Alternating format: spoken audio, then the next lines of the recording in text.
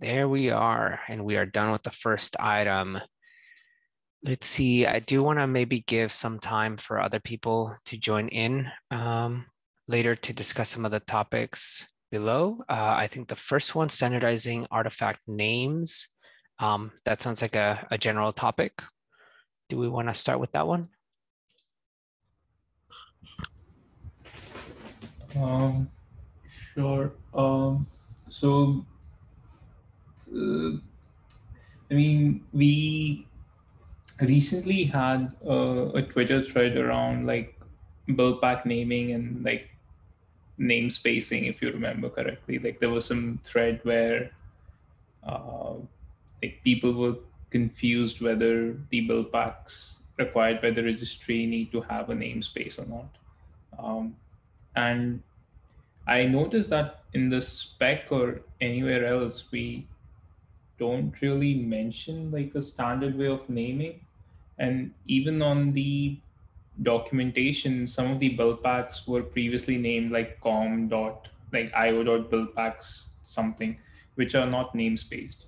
No, not namespaced in a way that works with the registry. So let's say you were following that tutorial and you created like that has now been fixed, but previously if you were following that tutorial until you did pack register, you would not know that your build pack is actually not following some naming convention set by the registry. And then we sort of now have these two kind of naming standards. One is the reverse domain specification, and the other one is like build packs where you have a namespace slash uh, the the name of the build pack, um, which is sort of confusing. Like we have two different sort of ways of name spacing, because essentially with the reverse domain naming convention, you could still namespace in some way. So um, it's just confusing to me that how stacks, builders, or like build packs should be named, or like what should be the naming convention. I guess for builders it's sort of set because it has to be a OCI image, so it has to look like something that can be published to an OCI registry.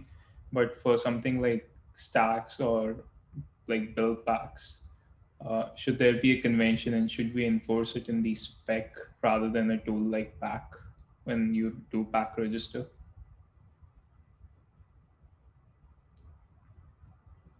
Cool. That makes a lot of sense. Okay, so when we're talking about stacks, right, we're not talking about the like the image names for the images that compose a stack, right? We're talking about the stack ID. Yeah. Um, let's see. Like, I definitely agree that there's some sort of confusion. And I want to maybe like inject the context of like the historical conversation of what came to be the registry namespacing.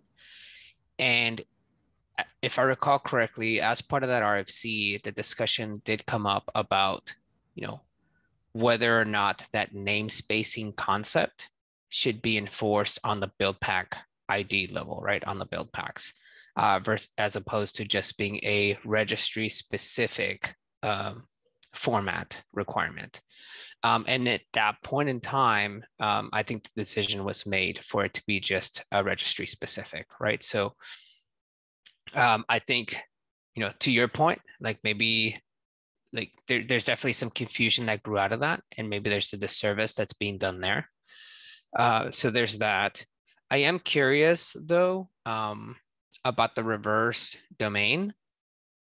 Ultimately, the way I see the spec currently formulated, it has like no enforcement of that I could really recall, right? Like it doesn't care what you name it.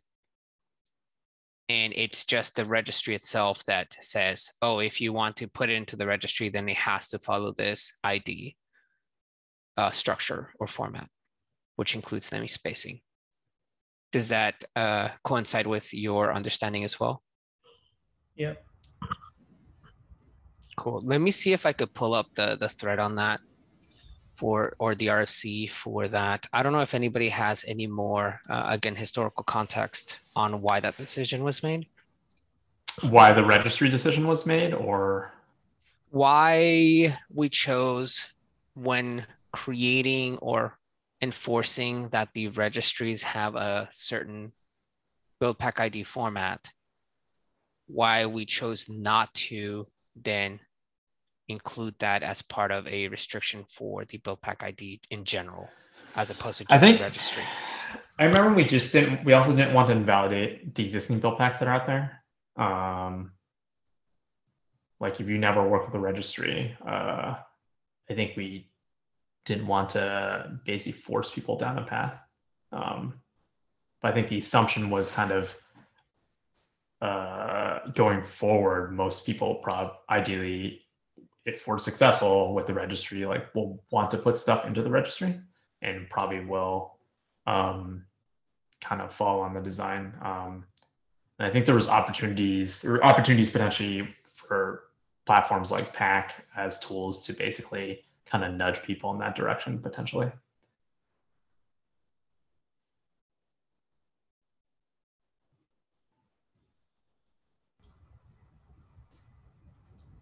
The only thing is that I still think it's valuable to have like some convention. Like for example, Python has like Pep 8, which includes some naming conventions which are not enforced, but there's still a good guideline for new users. So they like it's not necessary for them to follow it, but it still like sort of makes sense to everyone else like what they should do, uh, so that I guess later on if we do decide to make some changes, at least we'll know that most of the people have been following this spec and sorry this guideline, and we can at least assume something rather than nothing. And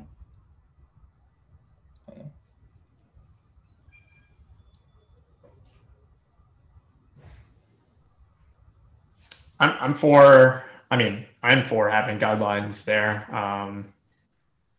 I think initially we just didn't want it in the spec per se to say like your now build pack is now an invalid build pack just on name. Um, I don't know if the guidelines would go in the spec per se, but I think something like the pet from Python makes sense. Yeah, so I definitely can think of, right, like one of the cases where, let's say for instance, if I'm not publishing or I have no intent to publish into the registry, right? Why is that format being enforced in that particular sense? I think that would be like the initial pushback for something like that. Right. Oh, I think Sam's comment is that they're guidelines, right, and not necessarily requirements or enforced, right? But the benefit of a guideline is that it means most people probably will follow the guideline and it will take that shape. Even if at the kind of life cycle or kind of spec level, like we won't like refuse to run your build pack because it doesn't follow the guideline, right? But instead, we just have documentation that more or less the community agrees and stands behind. Like this is how we do X, Y, or Z.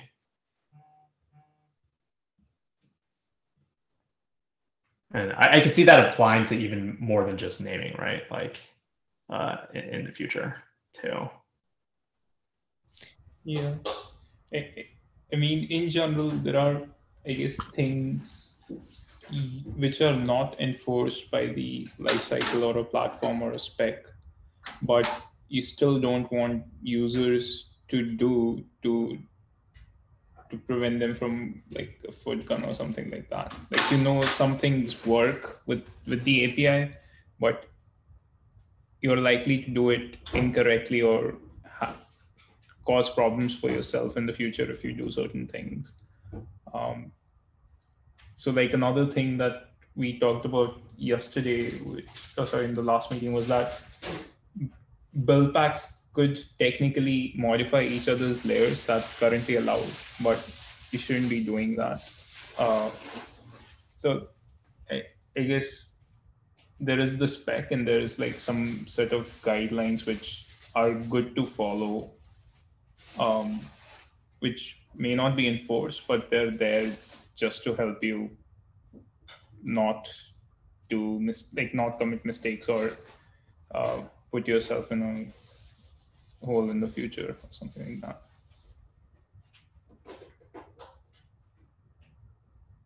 Yeah, that definitely makes sense. Do we have any idea on where these guidelines would live?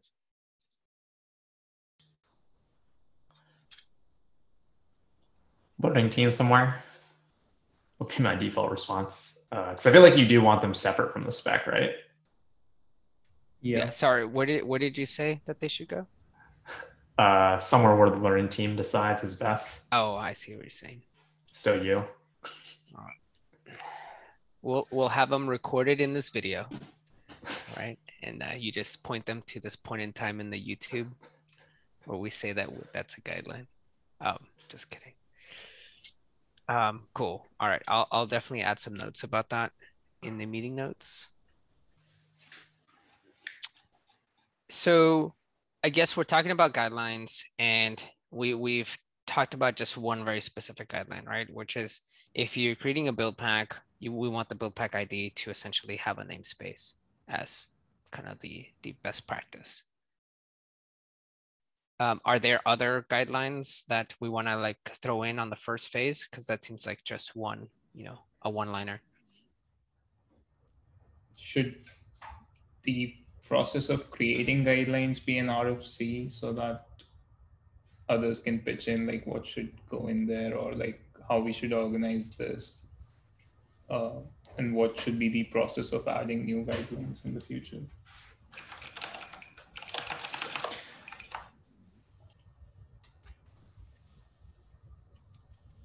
Sure. I think that's fine. I do think potentially that even fits under like a sub team RC that probably belongs under learning. That doesn't necessarily need votes from everyone in the core team, but that's my opinion on that.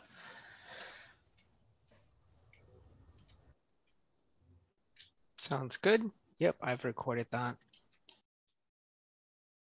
Yeah, I think that'd be an awesome idea.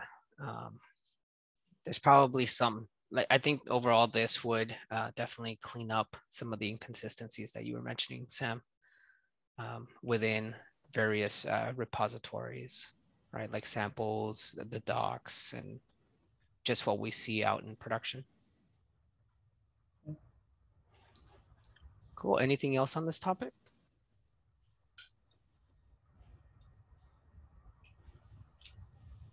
All right, moving on to alternatives for process environment variables. Yeah, this also came out of like a conversation on a pull request with the Paquito folks. That Let me just pull up the pull request actually. Um,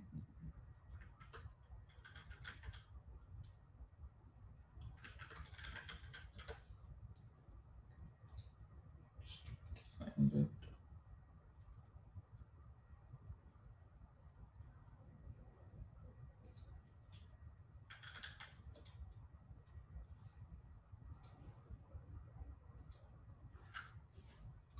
So this was the pull request, and the essentially the issue that was there with the Paquito maintainers was that um, in order to set environment variables for a process, which like currently you can define a process without associating it to a layer, but if you want to set environment variables for it, you have to create a specific layer for it, which like semantically a process may like you could have processes that are not associated with one specific layer. So now you have to create a layer just for that process and its environment variables. And the alternative that we were thinking of was just to include it in the launch toml and launch toml under the process uh, key, and just follow like the with the environment dir sort of format where you have the name and dot append or dot delin and the values. Uh, but I guess the downside is that we now have a fourth way of specifying environment variables. Um, but essentially, the issue was that currently it's a bit clumsy to specify processes, but in the launch normal, but not their for their environment variables to create like a layer or associate those things with a specific layer. It's I don't think it's about like not the inability to do something. It's just that it is a bit clumsy in the way how it's currently done. Um,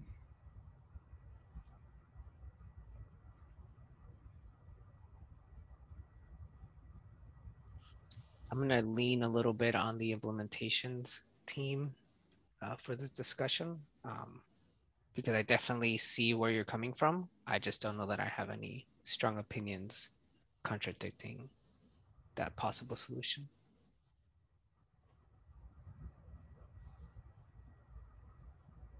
I was reading the PR at the same time that you were having the conversation. So I'm sorry, do you mind restating what is the proposal? the proposal is just to decouple setting environment variables for a specific process from a specific layer. So currently processes are not tied to a layer, like the definition is not tied to a layer, but setting environment layers, setting environment variables for them is.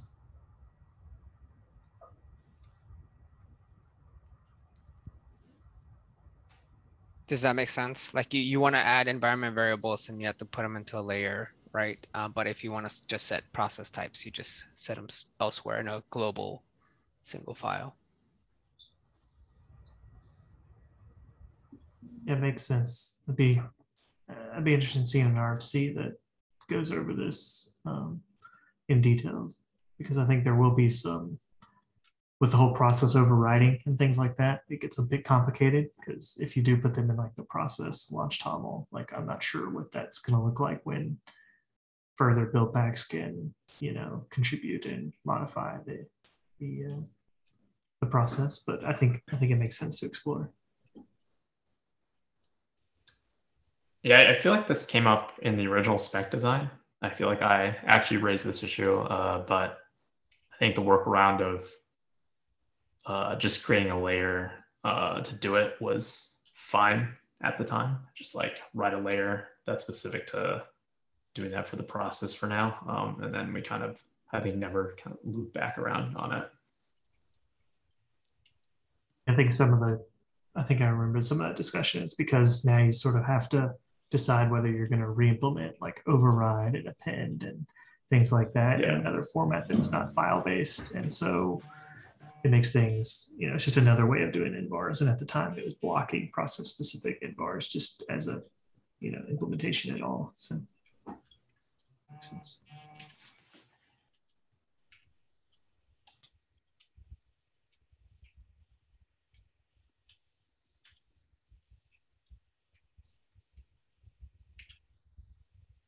I'm adding some notes about this real quick. So yeah, I think we're all on the same page, right? Like it makes a lot of sense to add it, but there's a couple things that we need to iron out. And most of that would probably be things that we'd want to discuss through an RFC process, just so that we make sure that we think of everything like precedents and implementation details. I think Sam mentioned the idea of having an MVAR directory globally, as opposed to putting them in the file itself. So I think that would still keep it in line with the file-based, format that we currently have. So I think that might resolve that. But again, during the RFC, an RFC would be a lot easier to consume. And sort of continuing the conversation from yesterday, where you have like a top level layers directory. Now, if you have an environment directory, that would conflict with a layer called environment. So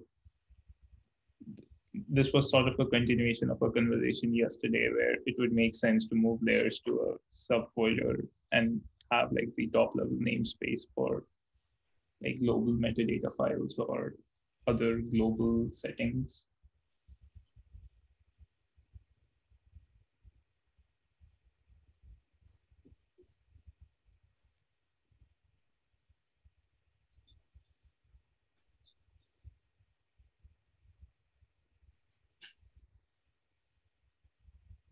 Yeah, that definitely makes sense. Anything else to discuss here? Sam, I mean, do you feel comfortable with the answer that basically an RFC would be best for this? Yeah. Cool. I probably missed it, but the like, I guess, pain point here, is it the, I guess, the mismatch in the concept of a process not providing a layer and yet requiring a layer to specify its environment? Or is there some other like deeper or troubling, I guess, I don't know. I just try to understand what the impact. As I said, like there's no like there's no issue with creating a layer for setting environment variables. I don't think that would cause any issues. It's just like semantically processes are not currently associated with a layer. Some properties of them are. So that was the only thing. It's got nothing to do with what can or cannot be done.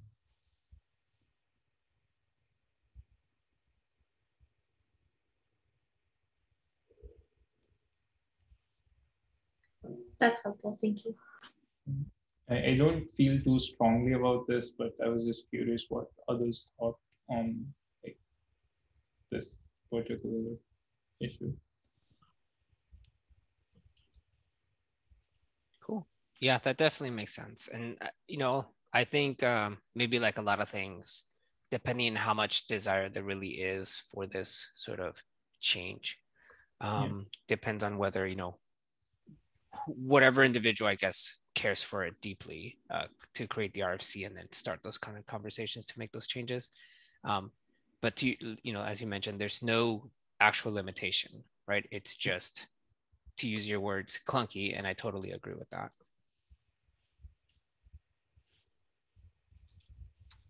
Cool. All right. If there's nothing else there, we can move on to the next item, caching interplay with bill of materials.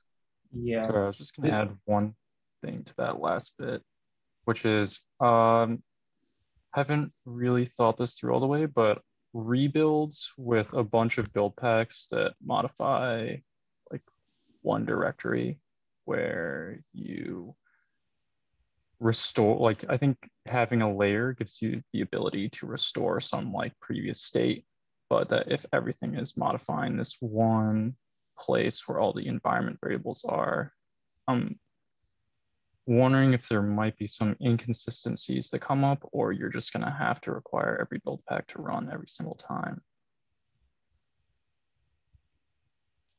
Right. I mean, currently launch.toml is also ephemeral, right? So each time something has to contribute a process, it has to do it each time, right? Unless I'm like misunderstanding how that works. So when you're contributing the process, whatever thing is doing that would also contribute to its environment variables, I guess. Yeah, okay. All right. Seems I mean, it could be a directory, or it could just be like a key inside the process, like list inside launch normal, like either way, but just a thought. okay.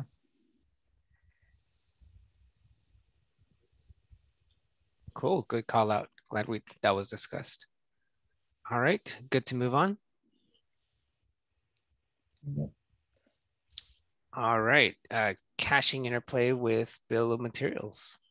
This this is sort of the opposite problem. So since bill of materials are part of the launch normal, which are not restored um, between different builds, uh, what happens is, let's say you have a layer that contributes, let's say, Ruby gems or like pip packages.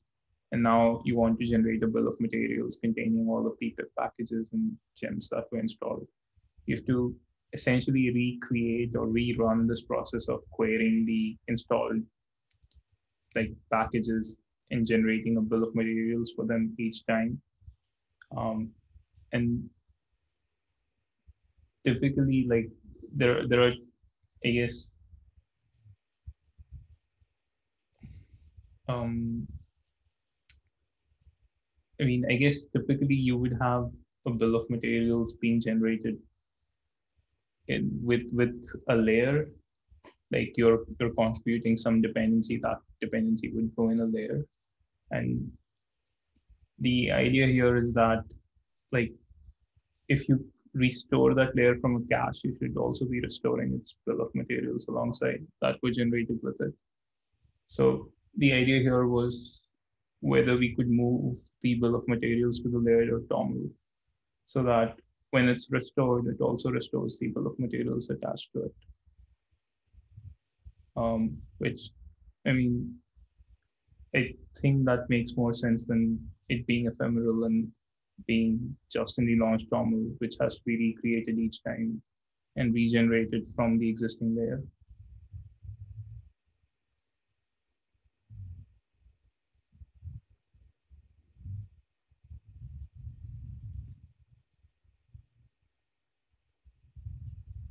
I don't think we have heavy users of bill of materials on the Heroku side yet, but that makes sense to me. But I could also see, I guess it's just a problem for existing build packs if they don't store whatever they're going to put in build materials in the layer. Like we quite often put things in the, the build pack layer cache so that we can read it back. And so I don't think it would be too much of a stress to read it back from the restored layer and then just give it to the launch toml. But not having to do that sounds good too. So yeah, because currently that's what I end up having to do. Like I either have to persist it as some like file or in the layer toml or store toml, and then put it again in the launch toml. It's like, I mean, I guess it's a no-op, but it's still code that you have to write.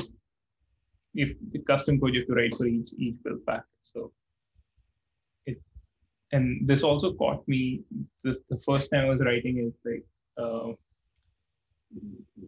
like bill of materials suddenly disappeared after the second one, and I was like wondering why. And then I went back and saw that okay, launch toml is not restored, and so the bill of materials is also not restored.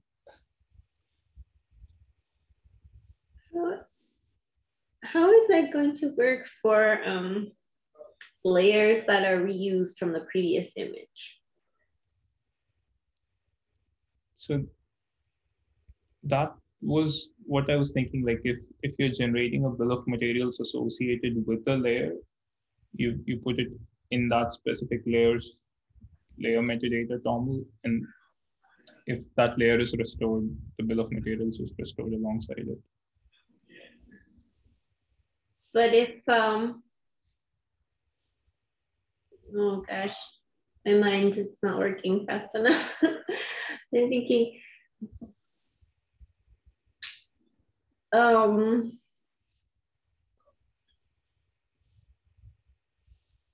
the exporter will sometimes see that a layer is unchanged from the previous image, and it just will use that layer without like streaming it from the registry or unpacking it, right? So how would that be an extra step in order to construct the BOM?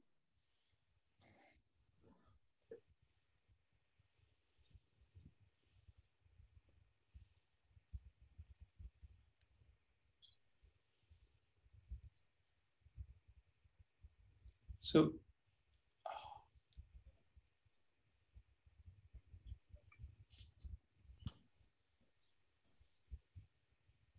Mm.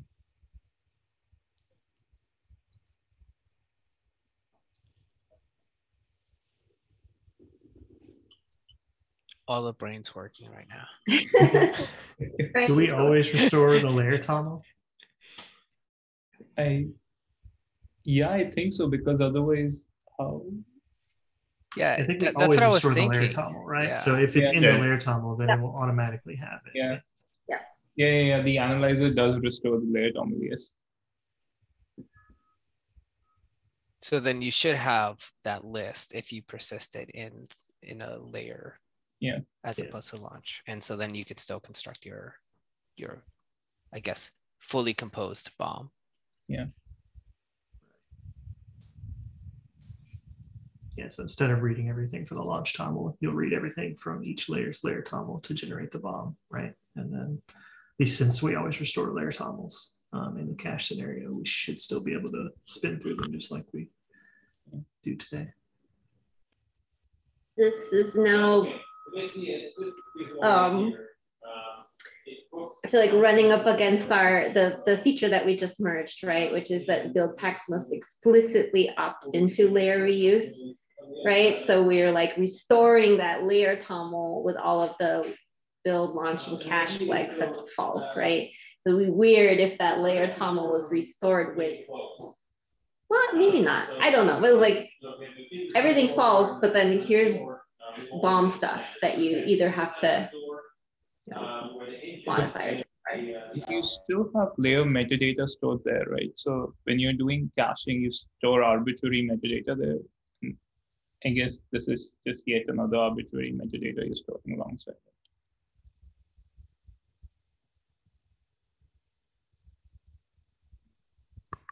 Sorry, I'm late. Judging from context, this is about like how you recreate the bomb when you're reusing layers. Yeah. I know on the Java build pack side, we just stick everything we would need to do that into the layer metadata. Sometimes exactly as we would put it into the bomb, sometimes not, like we could recreate it from the data in there.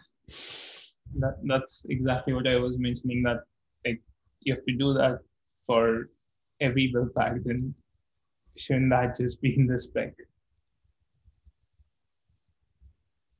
We have a quick summary, hopefully good enough notes in the document about some of the discussions. But this last topic is essentially moving the bomb from being in the launch tunnel into the layers directory. Or yeah, into the layer tunnel. Yeah. I could definitely see that being useful. I think we still need a bomb in launch tunnel because you can add things to the bomb to describe contents of the after. Like you're not only describing layers necessarily. Yeah. We could have the bomb being composed of both of those things, right? So you could compose it from the build pack level or the layer level. And this would also be useful because currently, like, you can also, apart from figuring out which build pack it came from, you can also then figure out which layer that bill of materials came from. Yeah, our build packs want that information, so we put it in manually, but it'd be nice if it just came because it was in that file, right? I do think we can't necessarily merge it with the metadata. Like there may be things you want in metadata that you don't want in the bomb, or you want them in different formats, but I could definitely see it being in that file. Yeah.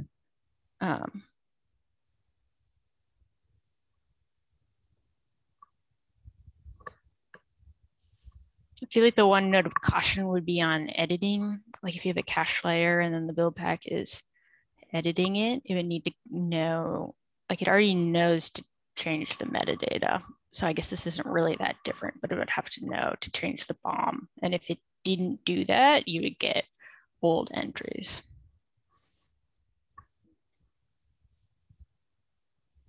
I think the biggest reason to do this is what Sam was saying earlier. Like the very first time you create any entries in the bomb, the very next build, they're all gone. Unless you just know to always do that. I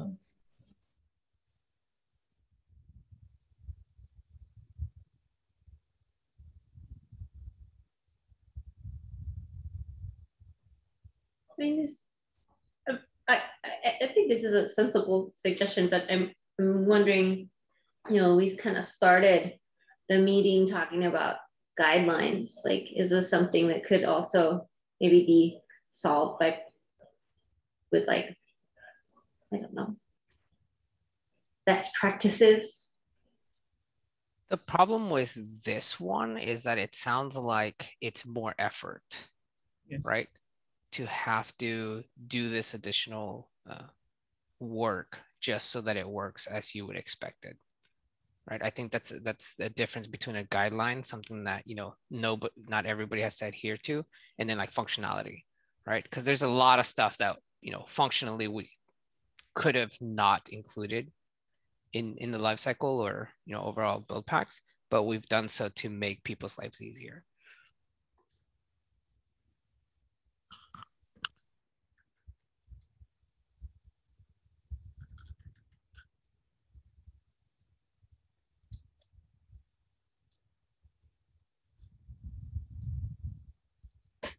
All right, any other thoughts on that? Cool. So it sounds like, I know, Emily, you relate to this, but I want to make sure there's no like opposition to this. Very similarly to anything that changes the spec, this would require an RFC to have fully fleshed out thoughts. Cool, awesome. Sam, does that satisfy the topic?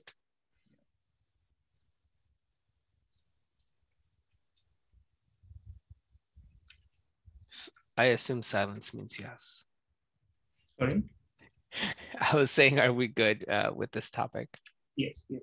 All right. All right, cool. Moving on to process for changing libcnb design. Yeah, this was like just so I've been using libcnb to create like along with libpack to create some build packs, and there are some things I noticed which are a bit clunky about it. So one thing that is like particularly opinionated about it is the fact that each layer is like the layers output of a build result is a contributor that that has a very specific interface, and you can't modify things like labels, etc., as part of a contribution process, because those are like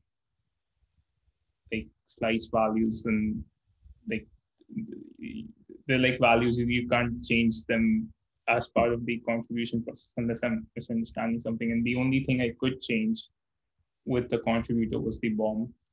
So everything else I have to do it in the build, like the libcnb build, but then that returns a build result immediately, whereas the contributors are run later on.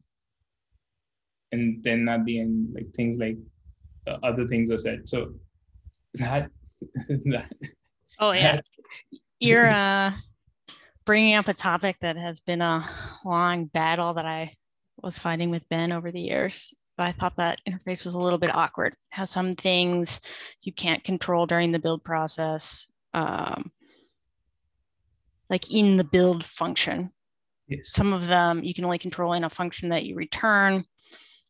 And then I feel like the interfaces get wonky because things like bomb are a pointer, and sometimes based on the content of your function, you want to change the bomb, and you can, and we do because we have to. But the only reason that works involves knowing how libcnb is implemented, and that it won't write the bomb until you're done contributing. It's just kind of bad. I agree with you.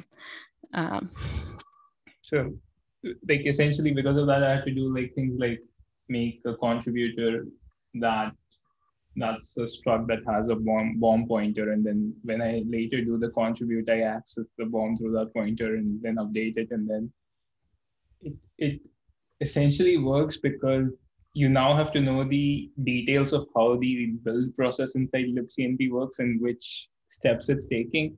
So you're not even sure if modifying that is whether that bomb is being modified at the right time. It could have been like exported before contribute was called, and then you suddenly don't have the bomb modifications anymore, and then like you sort of break the entire encapsulation of the build or the build process. So I think you're 100% right.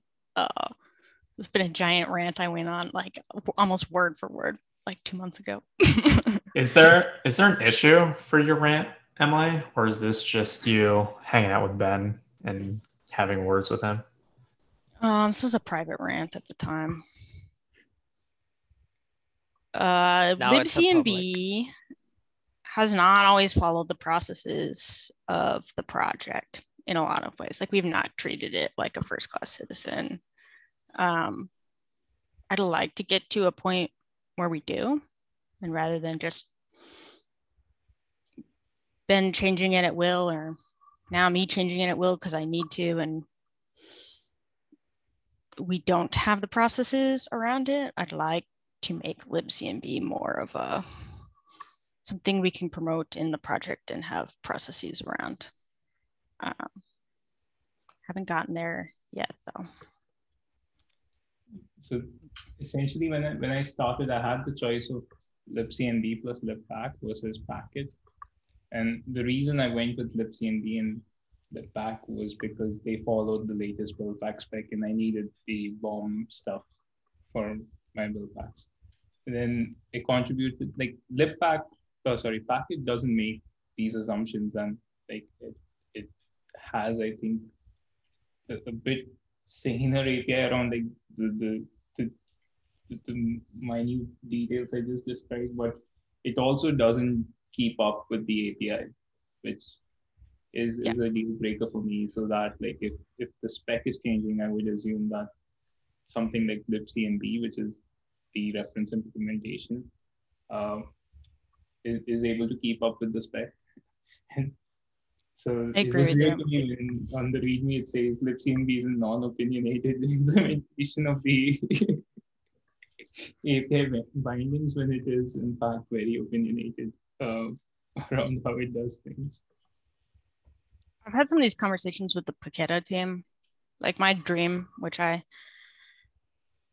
haven't had time to make progress on, is to basically replace libcnb with something that looks like Packet, but is up to date with the spec. That would be amazing. The other thing that I feel missing from the libpack plus libcnb combo is Occam. So currently, I'm using both of those with Occam, which means that even though I'm not using Packet directly, I am dependent on it through Occam because of like I don't think that Pack has a way of integration testing Buildpacks, like having some nice wrappers around Pack and Docker. Again, like this does not involve Buildpacks organization, and it's going more into like the keto, but it would be nice to have like a testing library that complements libcnb that uses Pack and Docker. Is Packet the Paquetto CMB lib? It's a combination of libpack plus libcnb for Paquito. Paqueta uses two different models because it's been maintained historically by two different teams who couldn't quite agree on what to do. But what makes that hard is that things aren't standardized, and also both models were right about different things. Like it is important to keep up to date with the spec and expose functionality, even if it's not needed by a specific Paquetto build pack. Like if you're producing this as a library, that should be reusable. Also, I think Paquetto in Packet was right not to do the contributor or function interface, and everything should just happen in the build. I would love to marry these things. It is a lot of work though. I personally don't know when I'd be able to get around to it. But if we can enlist help from other interested parties. I would be happy to help out with. Yeah. Because like I'm actively using this, so it does impact me when when things like don't work with libc and when I want to implement a specific thing. So what are some like very tangible next steps? Because I know we talked about like there's like this pipe dream, right? Pie in the sky, like of a almost complete refactor. And then there's the what seems imminent about maintenance and process for libcmb. I can throw out what I think sane next steps would be, but it's making a lot of assumptions about what other people are willing to do. So take it with a grain of salt. I think it makes sense to work with the Paquetá team to fill in the gaps in packet and then like maybe donate it and replace libcmb. Or like the other way we could do it is basically duplicate it if the Paquetá team does not want to have to work through the project to make changes to packet, right?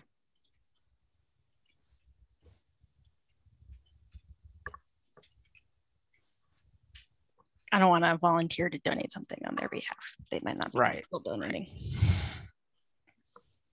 And then another major player in this would be Ben. I don't know how he would feel about that. Maybe not great.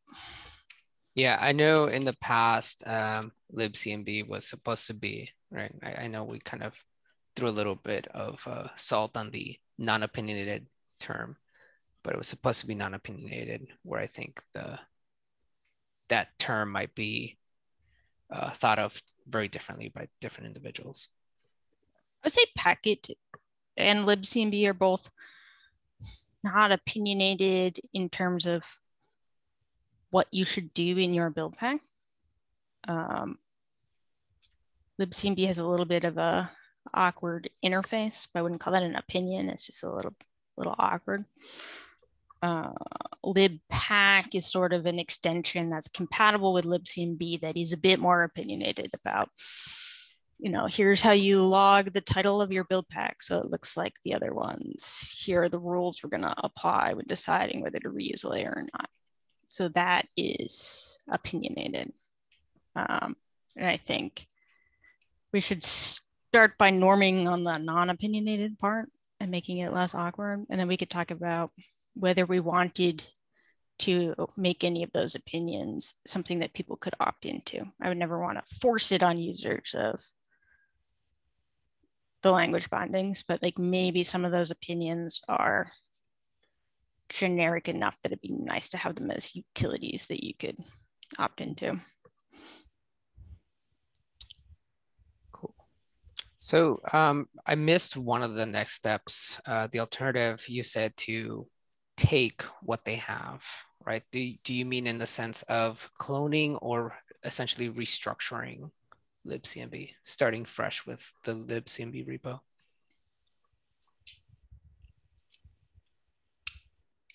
I don't totally understand the you said we could have the Paquetá team donate, right? Or talk to them to see whether they'd be willing to donate a packet to the Buildpacks IO project, or alternatively, you said we could take, and I'm trying to saying we could redesign libcmb heavily inspired by packet without asking them to donate it.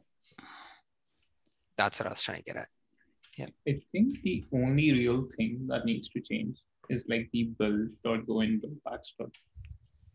Like build stuff related to build, essentially, like build and layers and stuff. I think the layer contributor thing, right? Yeah, exactly. That's probably the only thing that needs to change. Everything else is fine with libcmb.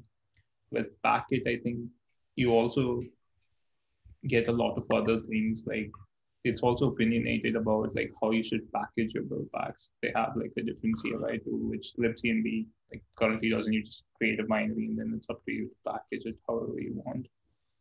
Yeah, libpack has something similar, but I think the difference between Packet and libcmb plus libpack is that, you know, Packet is a Paketo project thing, so they're more willing to put some generic Paketo opinions that aren't straight up CMB bindings in there.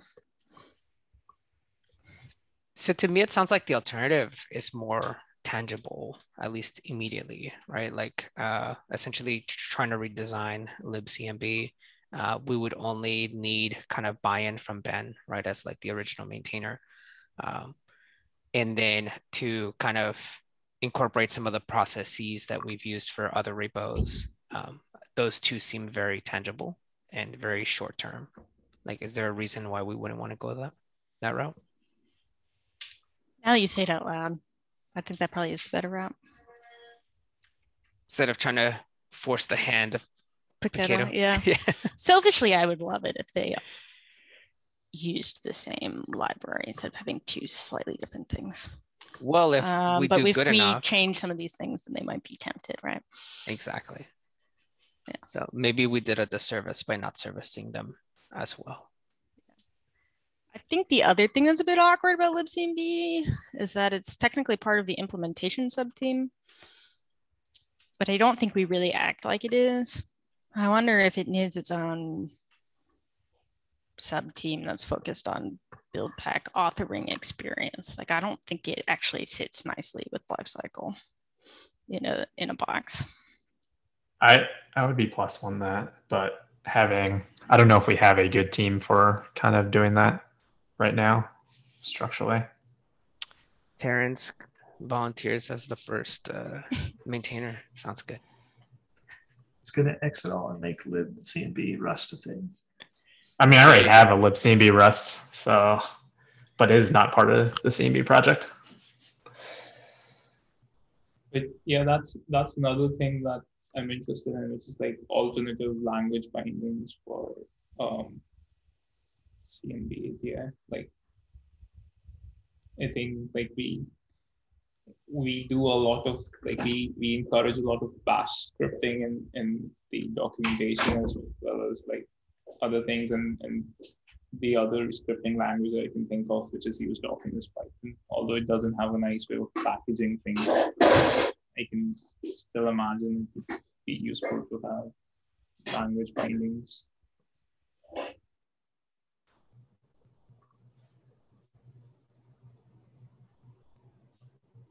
Yeah, I mean, I think we did the bash stuff only because of some of the user study feedback, and it's generally, at least on non-Windows stuff, kind of generally assume that there will be some bash. I mean, it's not always true, but that bash will be there on the kind of stack image that you're, at least the build stack image that you're running it on.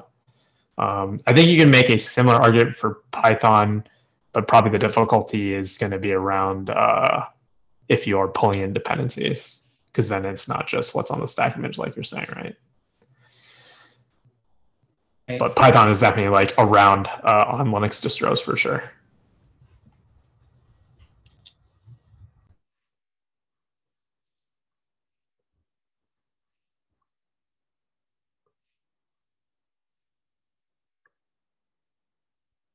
Cool. So it looks like we're getting really close to our time.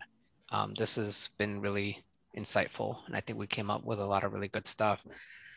There are a couple things, that we can do. There's nobody assigned to it. I don't know if we want to do that here, but if not, please feel free to take some of those items. I can take the item of talking to Ben. Talk to Ben. Got it. Can you also add like the test utilities or library to the libcmb part? That is also something I would find extremely useful. Like the Occam stuff. I've never used any of that stuff, so I don't feel totally qualified to talk about it. But I can look into it. I found it extremely convenient to use that for integration testing.